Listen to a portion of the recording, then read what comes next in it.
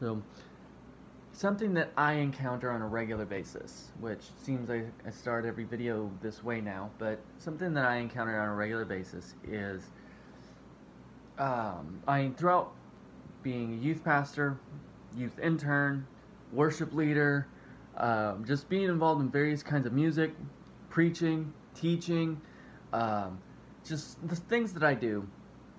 It puts me in a sphere where I tend to encounter people saying, I wish I had the boldness that you have to get up on a stage and play music, get up on a stage and speak, or to be able to share my faith with someone else, or just any of those things. I wish I had the boldness to.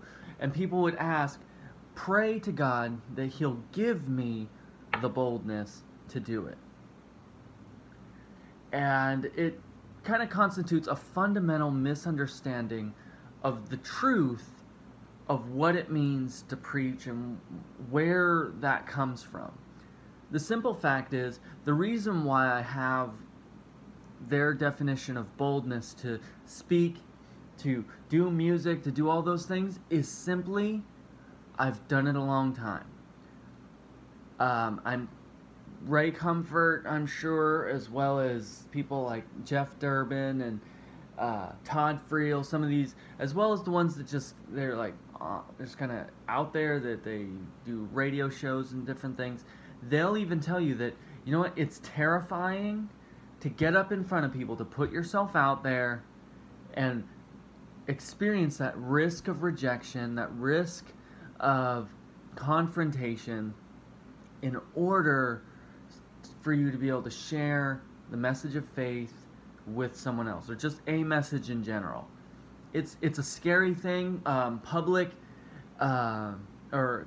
speaking is supposedly the #1 most common fear reported among people. I don't know who's testing for that, but that's kind of the myth or the adage that kind of floats around. The thing is, you will never have boldness until you just do it.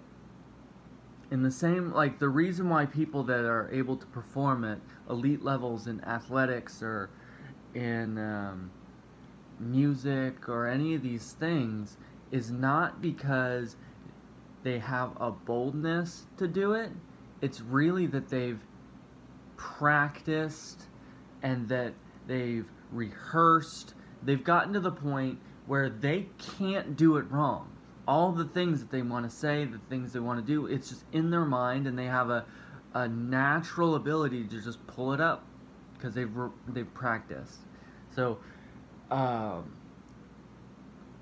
what I'm saying is, you don't need to pray to God for boldness.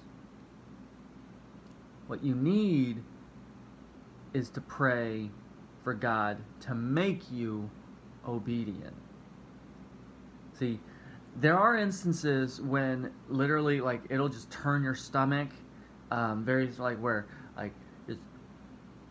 because you know that the situation you're about to go into, to share and speak into, is going to be confrontational, maybe even life-threatening, and that's when you need to have the Holy Spirit come through and give you that kind of adrenaline shot of boldness past what you know into just doing it.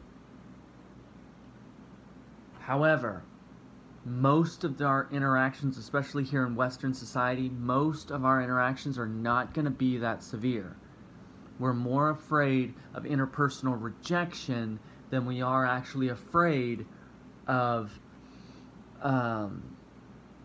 life-threatening circumstance.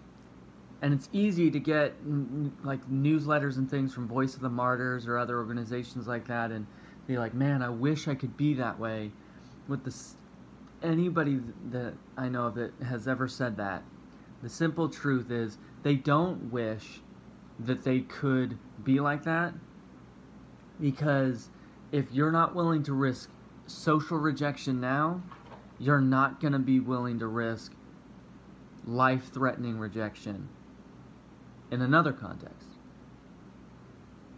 It's a pipe dream.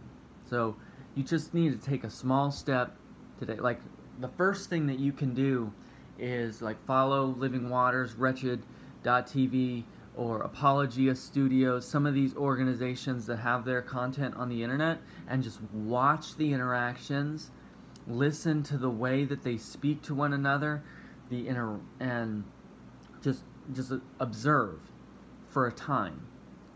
You can do that. But eventually you have to start practicing. Watching people carry the ball on Saturday morning or Sunday morning is never going to make you a Hall of Fame running back. Eventually you have to lace up your own cleats. You have to get out on the field and you have to actually carry that ball. Otherwise you're not really a participant. And if you're not really a participant, are you really a member of the team? So let me challenge you that way. Look for those opportunities as well where a conversation can naturally just kind of flow into a spiritual conversation, and accept the fact that you will fail. You will say the wrong thing. People will get upset with you. You may even lose friends over this kind of thing, but the question is your values. What is worth most? The few friends you have right now that you probably won't know in 5 years, or an eternity in heaven. So, make your choice.